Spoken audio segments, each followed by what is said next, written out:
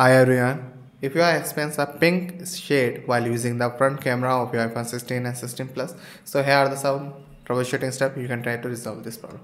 First of all, we have to clean this camera lens. Likely we have to pick up some microfiber cloth and we have to gently clean this area of your camera lenses. Okay, so that's how you can resolve this problem.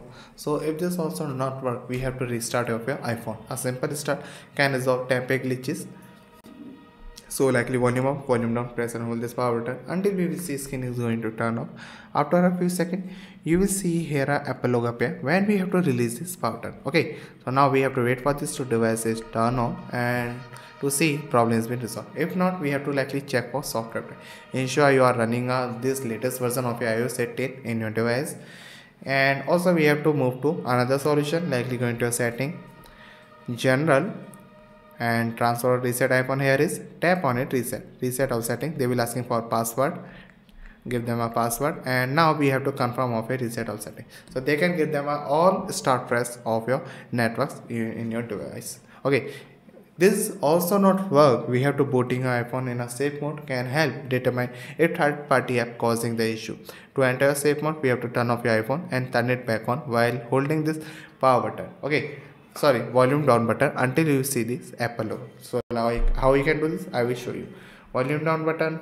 Okay, now I have to press this volume down button also and drag this slide, and I have to press this volume down button. Okay, when we have to release this button of your likely Apple logo appear.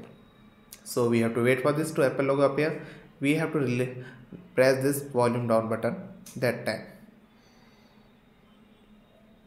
So here we have to wait for this.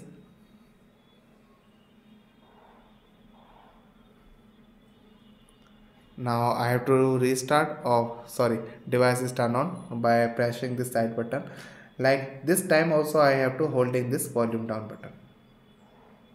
Now I have to release this volume down button because this Apple logo appear. So that's how you can go into your safe mode in your device.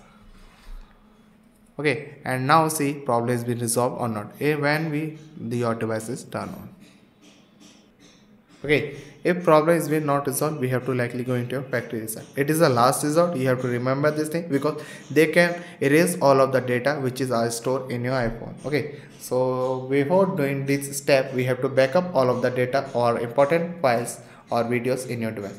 Go into your setting, general, and here we have to transfer reset icon. You will see it is all container setting. We have to tap on it and do this solution. So that's how they can erase all content in your device. Okay, if this solution not work, we have to likely visit the Apple store or contact the Apple support team for likely need guidance from there, because this solution we have tried not resolve the problem. So thank you.